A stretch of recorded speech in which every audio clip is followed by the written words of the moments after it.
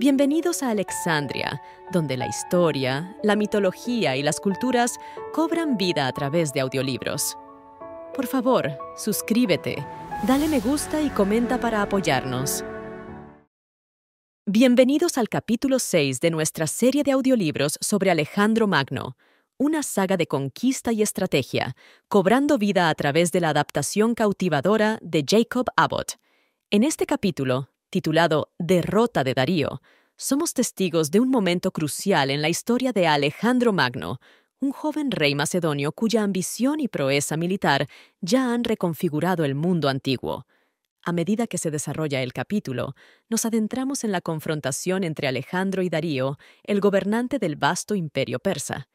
Inicialmente subestimando la amenaza que representaba Alejandro, Darío reúne apresuradamente un gran ejército, un espectáculo de poder y esplendor.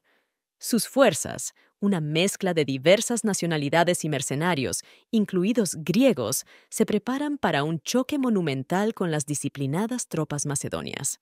Así que, siéntate y viajemos atrás en el tiempo para seguir el rastro de Alejandro a través de Asia Menor.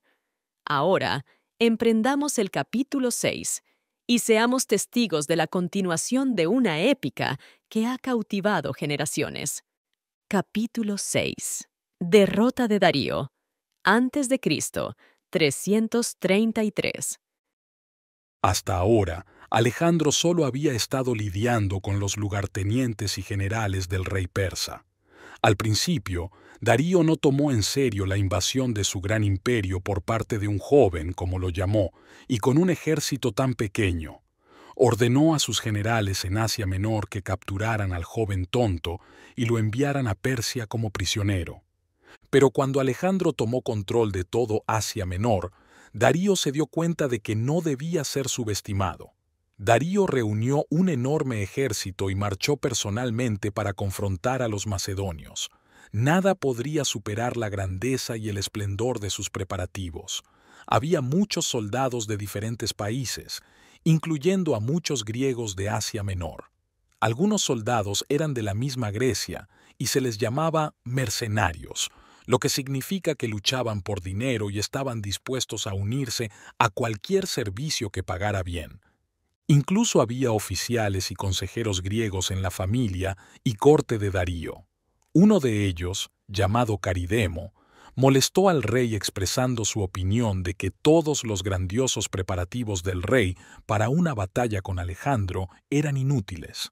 Caridemo dijo: «Tal vez no te guste que sea honesto, pero si no lo digo ahora, será demasiado tarde después.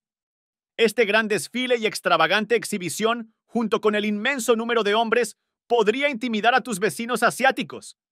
Pero tales preparativos tendrán poco efecto contra Alejandro y sus griegos.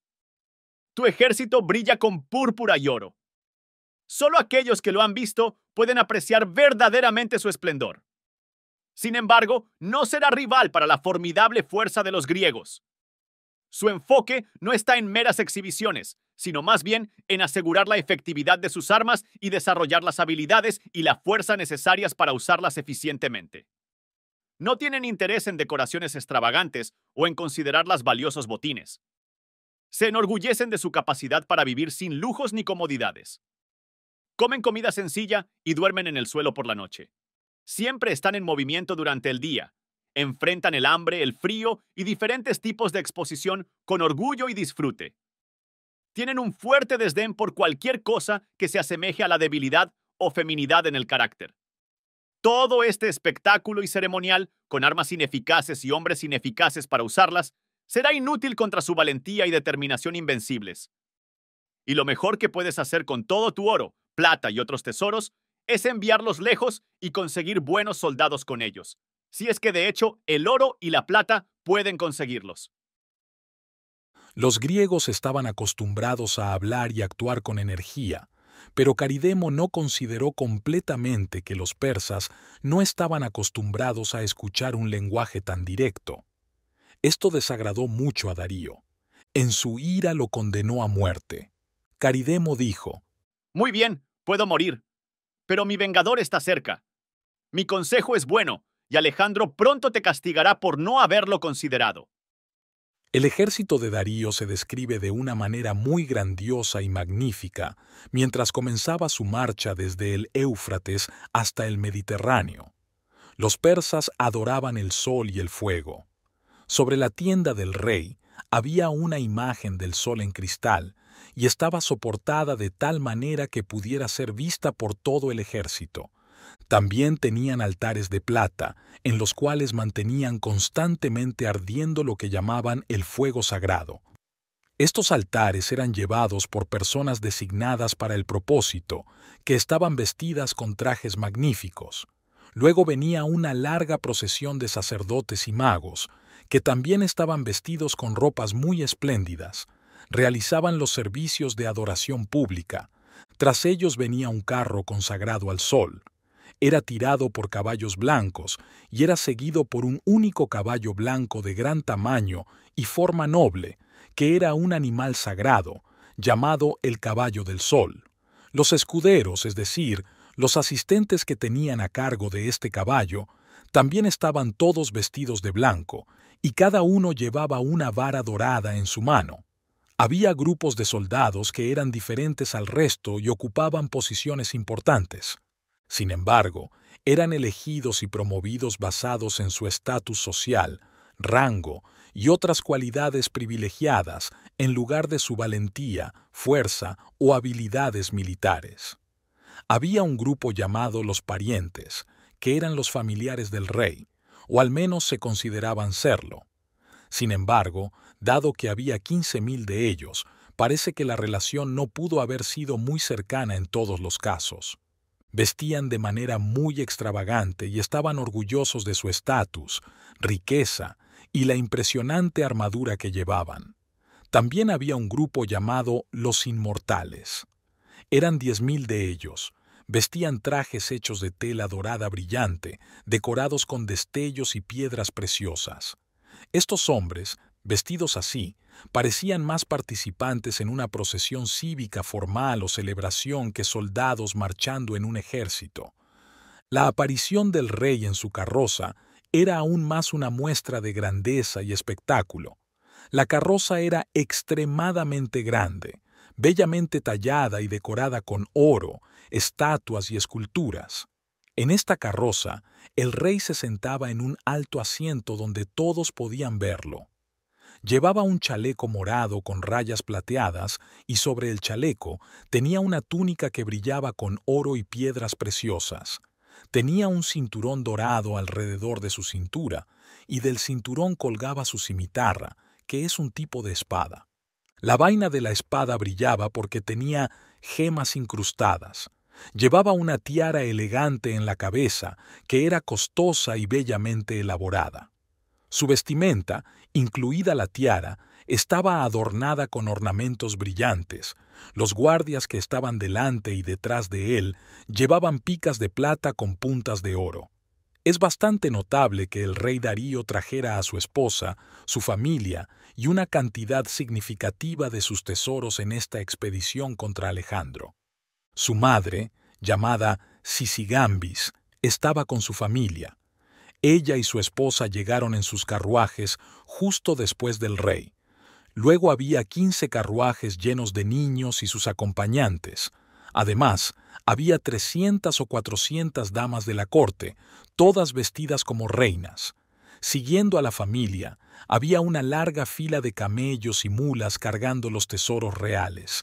Darío comenzó su viaje de esta manera y se movió lentamente hacia el oeste. Eventualmente, alcanzó las costas del mar Mediterráneo. Dejó sus tesoros en Damasco, donde estaban seguros bajo la protección de una fuerza suficiente, o eso pensó.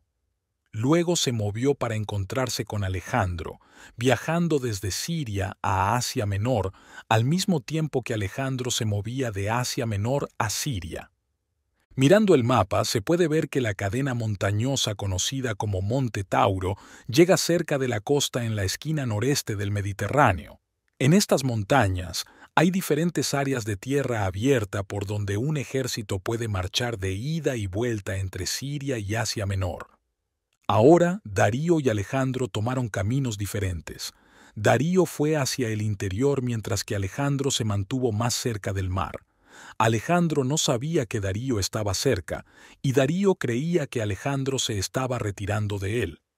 Darío pensó que Alejandro no podía quedarse y luchar ya que el ejército macedonio era pequeño comparado con sus masivas fuerzas. Estaba seguro de que Alejandro estaba volviendo. Siempre es difícil para dos ejércitos, que están a 50 millas de distancia, saber qué está haciendo el otro. En el área, los métodos habituales de comunicación están detenidos. Cada general tiene individuos monitoreando cualquier viajero e intentando prevenir que cualquier mensaje llegue exitosamente a su destino. Como resultado de estas y otras circunstancias similares, Alejandro y Darío cruzaron caminos sin que ninguno de ellos se diera cuenta. Alejandro se movió hacia Siria a través de las llanuras de Isus y un paso estrecho más allá llamado las Puertas de Siria. Mientras tanto, Darío fue más hacia el norte y alcanzó Isus después de que Alejandro ya se había ido. Aquí, cada ejército se sorprendió al aprender que su enemigo estaba detrás de ellos. Al escuchar esta noticia por primera vez, Alejandro se llenó de incredulidad. Inmediatamente despachó una galera con 30 remos a lo largo de la costa, dirigiéndose hacia el golfo de Isus para verificar la veracidad del asunto. El barco regresó rápidamente y dijo que más allá de las puertas de Siria vieron todo el país, que era mayormente plano pero inclinado ligeramente desde el mar, lleno de los masivos campamentos del ejército persa. El rey entonces reunió a sus principales asesores militares e informó sobre su decisión de regresar rápidamente a través de las puertas de Siria y atacar al ejército persa. Los oficiales estaban emocionados de escuchar esta noticia. Ya se estaba haciendo tarde en la noche. Alejandro envió un fuerte grupo de exploradores por delante. Les dijo que fueran cuidadosos, subieran colinas y escanearan el área a lo lejos, que tuvieran precaución ante cualquier ataque repentino y que informaran de inmediato si encontraban cualquier señal del enemigo. Cuando llegó la noche, Alejandro fue con el ejército principal tras el grupo de exploración. Llegaron al paso estrecho a medianoche. Una vez que tuvieron control de él, se detuvieron. Colocaron guardias en puntos altos cercanos para prevenir cualquier ataque inesperado. Alejandro mismo escaló una de las colinas y miró hacia abajo a la gran llanura. La llanura estaba débilmente iluminada por los fuegos brillantes del campamento persa. Un campamento de noche siempre es una vista impresionante y a menudo inspiradora.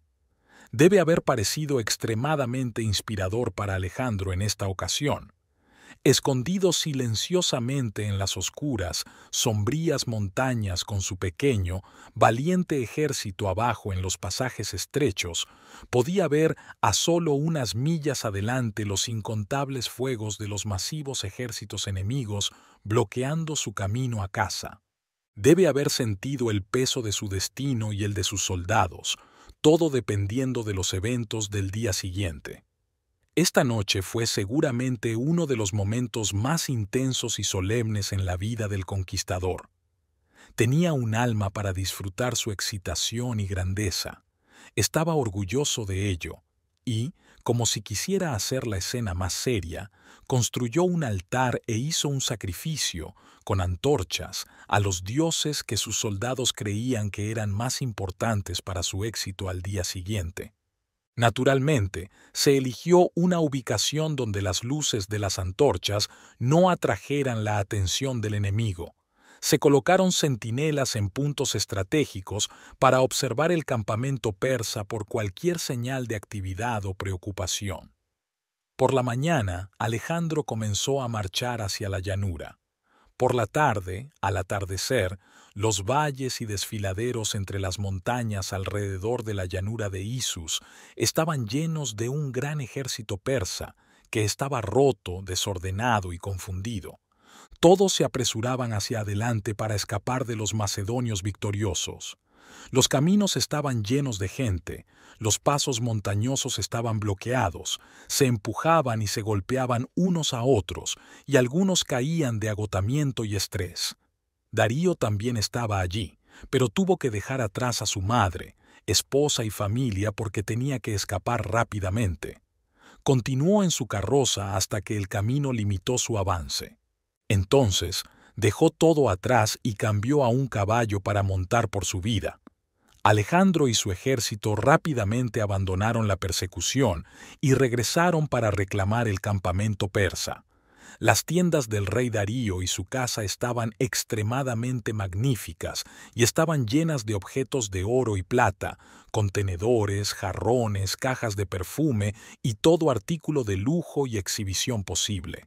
La madre y la esposa de Darío lloraron y derramaron lágrimas, expresando su difícil situación.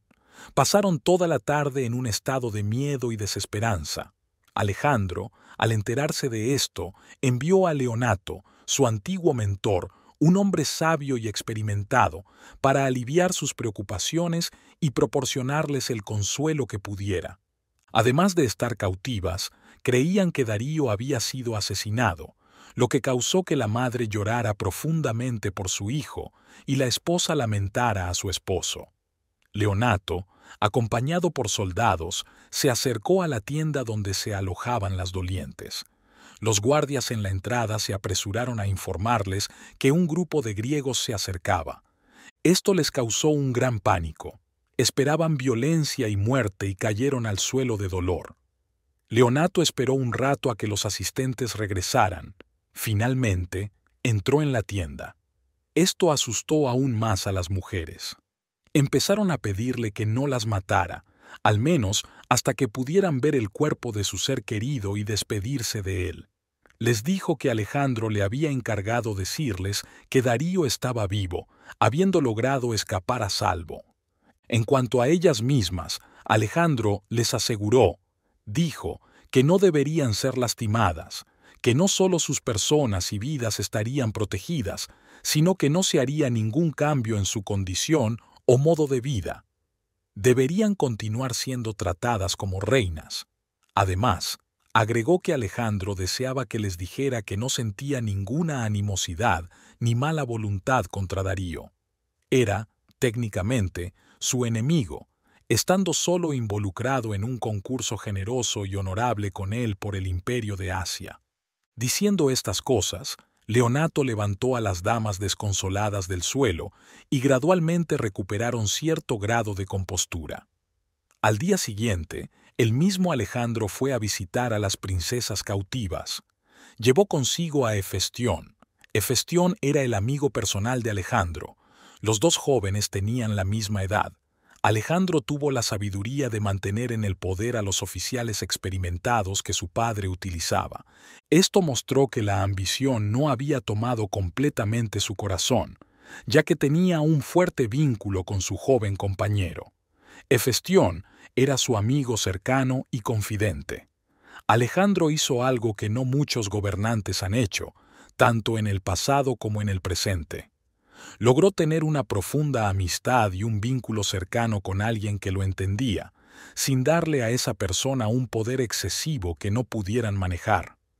Alejandro dejó al sabio y experimentado Parmenio a cargo del campamento, mientras él llevaba al joven y apuesto Hefestión consigo para visitar a las reinas cautivas. Cuando los dos amigos entraron en la tienda, las damas de alguna manera se confundieron y pensaron que Hefestión era Alejandro. Le hablaron con gran respeto y admiración. Una de sus asistentes corrigió rápidamente el error y les dijo que el otro era Alejandro. Al principio, las damas se sintieron avergonzadas y trataron de disculparse, pero el rey rápidamente las tranquilizó, desestimando el error de una manera relajada y afable. Él dijo que no fue un error en absoluto. Alejandro dijo: «Es cierto, yo soy Alejandro, pero él también es Alejandro». La esposa de Darío era joven y hermosa, y tenían un hijo pequeño que estaba con ellos en el campamento. Es difícil entender por qué Darío traería a un niño tan vulnerable consigo a los campamentos y campos de batalla. Pero en realidad, No tenía idea de enfrentarse a Alejandro en una batalla y nunca consideró siquiera la más mínima posibilidad de ser derrotado.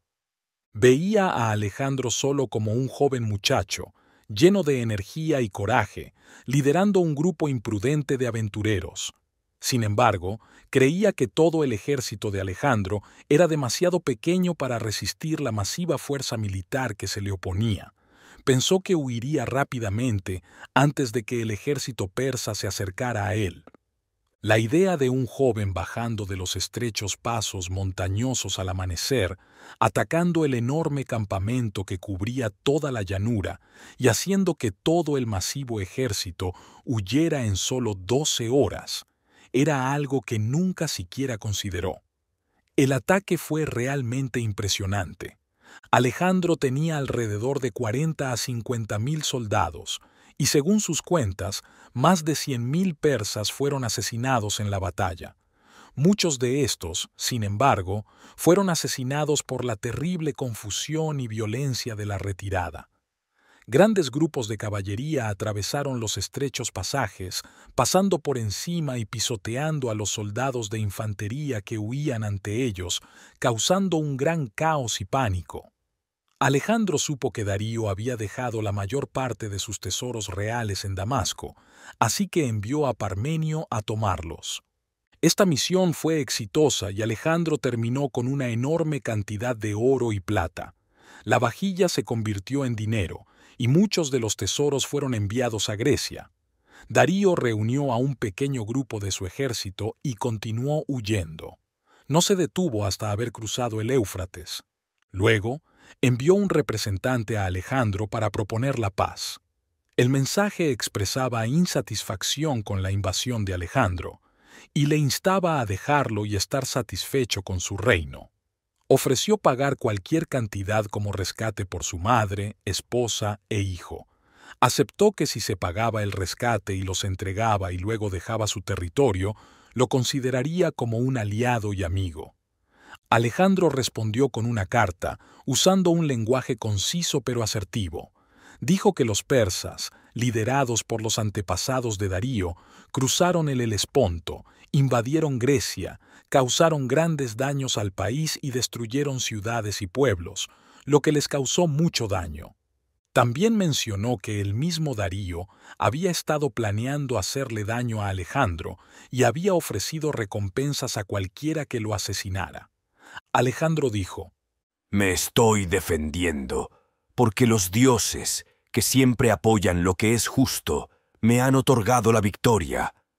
Ahora soy el gobernante de una parte significativa de Asia y tu rey. Si aceptas esto y te conviertes en mi súbdito, te devolveré a tu madre, esposa e hijo sin requerir ningún pago. Y, independientemente de tu decisión respecto a estas sugerencias, si quieres hablar conmigo sobre algo en el futuro, no prestaré atención a lo que envíes a menos que lo dirijas a mí como tu rey.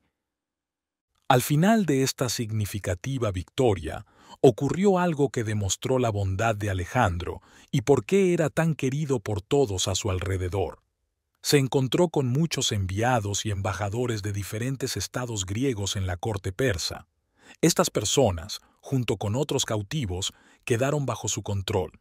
Ahora los estados y ciudades de Grecia, todos excepto Esparta y Tebas, la última ciudad que había destruido, se combinaron aparentemente en la confederación por la cual Alejandro fue sostenido.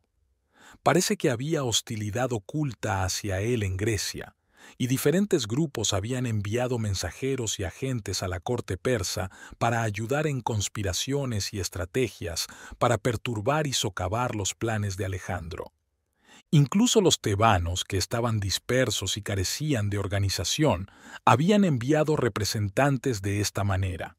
Ahora Alejandro, pensando qué hacer con estos mensajeros de su propio país, decidió tratarlos a todos como traidores excepto a los tebanos. Según él, todos excepto los tebanos eran traidores porque estaban trabajando secretamente en su contra, aunque afirmaban ser sus amigos a través de acuerdos formales. Alejandro dijo: La situación con los tebanos es completamente diferente. He destruido su ciudad, así que tienen todo el derecho de verme como su enemigo y hacer lo que puedan para detenerme y recuperar su ciudad y poder perdidos. Así que los liberó y los envió con señales de respeto y alabanza. Dado que el gran ejército del rey persa había sido derrotado, ninguno de los reinos o provincias más pequeños siquiera consideró resistirse. Se rindieron uno por uno y Alejandro eligió a sus gobernadores para gobernarlos. Continuó de esta manera a lo largo de las costas orientales del mar Mediterráneo sin enfrentar obstáculos hasta que llegó a la influyente ciudad de Tiro. Al llegar al final del capítulo 6 en nuestra apasionante serie de audiolibros sobre Alejandro, nos encontramos en el umbral de un momento crucial en la historia. Nuestro viaje con Alejandro ha sido un tapiz de genialidad táctica y ambición implacable, y la saga continúa desplegándose con intensidad dramática en el próximo capítulo, el asedio de Tiro. En el capítulo 7 nos adentramos en una de las empresas militares más audaces de Alejandro. El escenario está preparado en la ciudad isleña de Tiro, una fortaleza formidable y próspera en el Mediterráneo. Conocida por su robusto comercio y fuerza naval, Tiro presenta un desafío único y desalentador para la conquista de Alejandro. Haz clic en el video que pronto aparecerá en tu pantalla o encuentra el enlace en la descripción para sumergirte en la próxima parte del extraordinario viaje de Alejandro. El asedio de esta ciudad no solo pone a prueba los límites de su estrategia militar, sino que también marca una evolución significativa en su carácter.